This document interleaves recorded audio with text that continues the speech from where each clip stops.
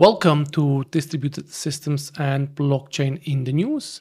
My name is Thomas Bocek, and this is a short weekly summary of interesting news that is relevant for my Distributed Systems and Blockchain lecture here at the Eastern University of Applied Sciences. This week, we are diving into a historic moment in the cryptocurrency market. Let's start with what just happened this week. Bitcoin, the world's largest cryptocurrency, has reached a remarkable milestone by crossing 100,000 US dollar, and this wasn't just a brief spike. Bitcoin showed its maturity by maintaining stability around this level since a couple of days. The entire crypto market capitalization has grown to 3.8 trillion US dollars with Bitcoin dominance of 56%. And the institutional adoption we're seeing is a prime example of how this can scale. Consider this: one Bitcoin ETF reached 50 billion in assets under management in just 228 days, the fastest growth rate ever recorded for any ETF. This rapid integration of traditional financial infrastructure with blockchain technology is testing the network's ability to handle increased load and complexity. And Bitcoin now also ranks the 7th largest asset globally. Here, gold on the top, and on the 7th place, we have Bitcoin. And from a technical standpoint, the market's behavior reveals interesting patterns. Daily trading volumes are hitting record highs, yet the system maintains stability. The derivatives market data suggests a 6% probability of reaching 150,000 US dollar by January. Though remember, as with any system, past performance doesn't guarantee future behavior. And here's my critical point. Each previous bull run in Bitcoin's history has been followed by a significant correction. This typically happens when your non-tech family members start to ask about buying Bitcoins. On the other hand, this is the first bull run with a massive institutional adoption. So the question is, are we at the peak yet? Well, I don't know. The next article is in German and it's about Lykke. And this is a brief reminder: not your keys, not your coins. While Bitcoin's rise above 100,000 US dollar is capturing headlines worldwide, there's another story that deserves our attention. One that teaches us a fundamental lesson about cryptocurrency security. In Switzerland, the cryptocurrency exchange Lykke is closing its doors this week. This shutdown leaves countless customers uncertain about the fate of their digital assets. The exchange, one part of the Switzerland promising crypto valley in Zug, faced a devastating hack last summer, losing 22 million Swiss francs worth of cryptocurrency. But the problem runs deeper. Financial record shows the company had been struggling since 2020 with millions in losses and inadequate liquid assets to cover their obligations. What makes this situation particularly concerning is that Lykke never received regulatory approval from Switzerland's financial authority, FINMA. This means their customers' assets aren't protected by any deposit insurance, a safeguard that traditional bank customers take for granted. Some customers are now alleging that the exchange used their assets without permission, gathering in online groups to discuss potential recovery strategies. And the timing of this closure is particularly ironic as we witnessed Bitcoin's new price records. The story serves as a reminder of a crucial principle in cryptocurrencies: not your keys, not your coins.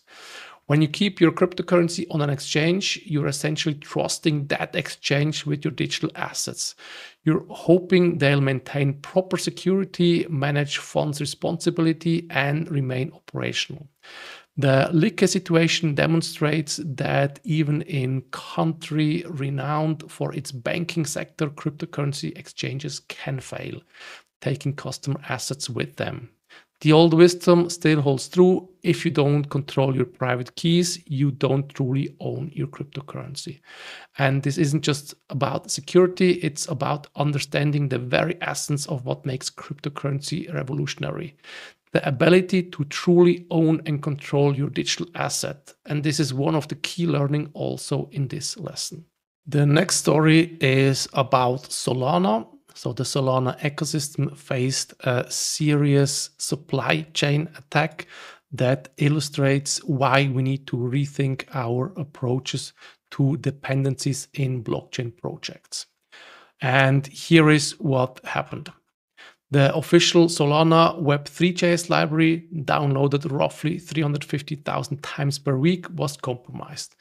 The attackers managed to publish two malicious versions of this essential JavaScript SDK. This wasn't just any library, it's the core tool developers use to interact with the Solana blockchain. And the attack was sophisticated yet straightforward. The attackers gained access to a publish access account and inserted malicious code that specifically targeted cryptocurrency private keys. Every time developers or applications used certain key functions like creating key pairs or handling private keys, the malicious code would secretly send these keys to the attacker servers. And within hours, they managed to steal approximately $184,000 worth of cryptocurrency and tokens.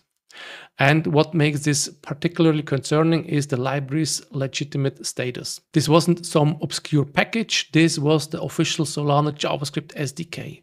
Developers trusted it implicitly, as they should have been able to. The incident forces us to confront an uncomfortable truth about modern development practices. We've all been taught the principles of don't repeat yourself. We've learned to leverage existing libraries and avoid reinventing the wheel. But in the blockchain space, where we're handling real money and valuable assets, perhaps we need to reconsider this approach. Think about it. Do you really need this dependency? If a library's critical functionality is just 15 or 20 lines of code, wouldn't it be safer to understand that code thoroughly and incorporate it directly into your project? Yes, it might feel like you're breaking the don't repeat yourself principle, but you're also reducing your attack surface and taking full responsibility of your code's security. Remember, every dependency in your project is a potential vulnerability. When that dependency handles private keys or other sensitive cryptographic operations, the stakes become even higher. The Solana incident shows us that even officially widely used libraries can be compromised. And this isn't just about being paranoid, it's about being pragmatic. In traditional web development, a compromised library might leak user data.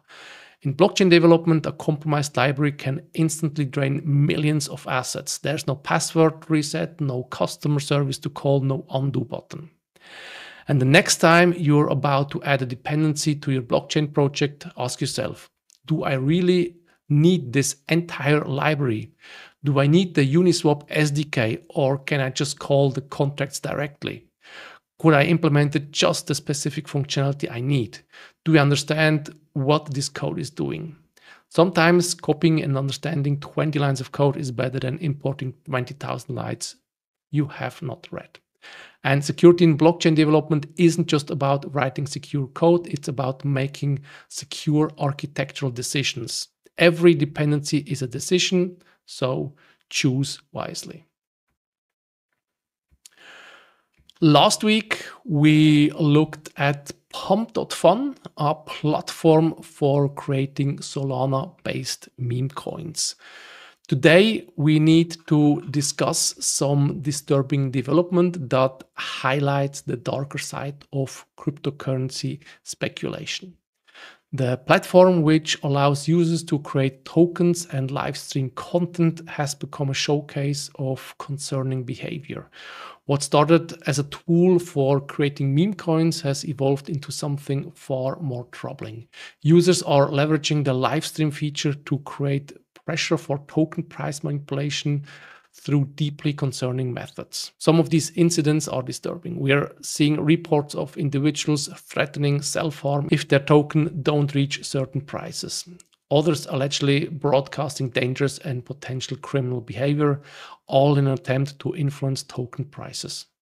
While the platform claims to have moderators working around the clock, the community is calling for more stringent controls or a complete shutdown of the live stream feature. And they did shut it down. It's getting crazy. The combination of easy token creation, live streaming capabilities, and the potential for quick profits has created a perfect storm. Let's continue with Pump and Dump with the HOC2 token. It's the following article here. And what makes this particularly interesting is not the scheme itself, but rather the dynamics and participants involved. Let's look at what happened. The HOC token launched on December 4th and quickly reached a staggering market capitalization of $490 million. Within just 3 hours, it had crashed 91%, settling at around $41.7 million. And the numbers are striking, but what's more interesting is the mechanisms behind them. At launch, between 80% to 90% of the token supply was controlled by a combination of insider wallets and snipers, automated systems designed to buy large amounts of tokens instantly at launch. One particular wallet managed to grab 17.5% of the supply in seconds, investing around $990,000 worth of wrapped Solana. And this wallet then sold its position for a $1.3 million profit within 9 minutes.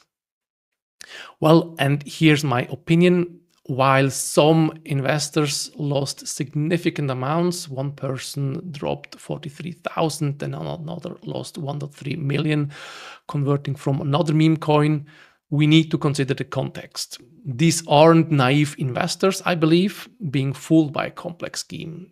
These are participants who understand what game they're playing.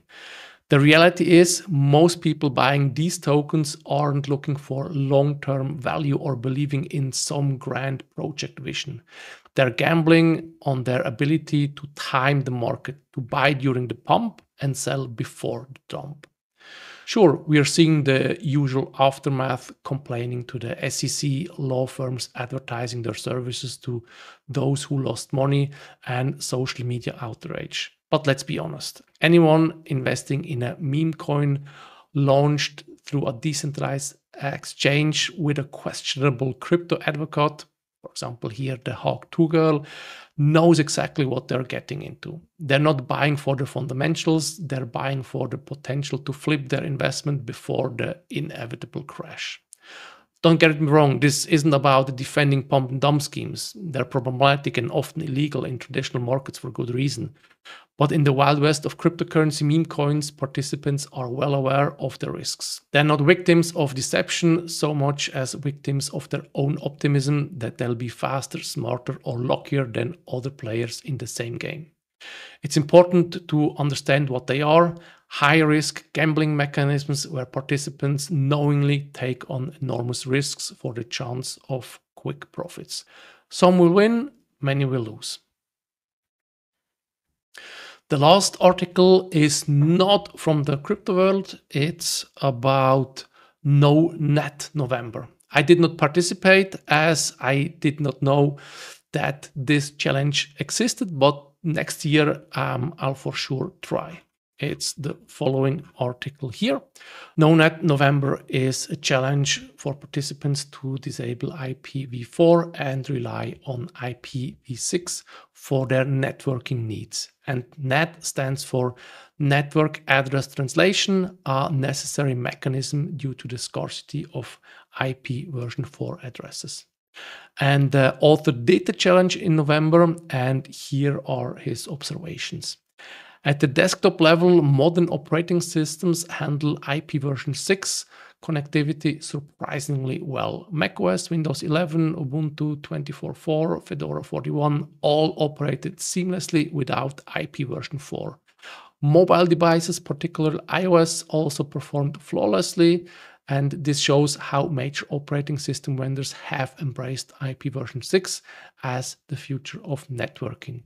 However, the experiment revealed some interesting gaps. Gaming consoles like the Nintendo Switch completely refused to connect without IP version 4. Even the Linux-based Steam Deck, despite recognizing IP version 6 addresses, ultimately failed to establish a proper connection. Common networking equipment, particularly management interfaces of switches and access points, remained stubbornly IP version 4 only. The web service landscape was equally mixed. While many sites worked fine over IP version 6, some major platforms like GitHub, Reddit, Discord, and Steam still don't support IP version 6. And this created a significant hurdle for daily internet use. And the solution was to use transition technology, particularly 646xlot, I'm not sure how to pronounce this, which combines NAT64 and DNS64 to allow IP version 6 only networks to access IP version 4 resources. So next November, I'll be joining the IPv6 only challenge, because who needs NAT when you have an address base of 340 undecillion IP addresses with IP version 6? That is 2 to the power of 128.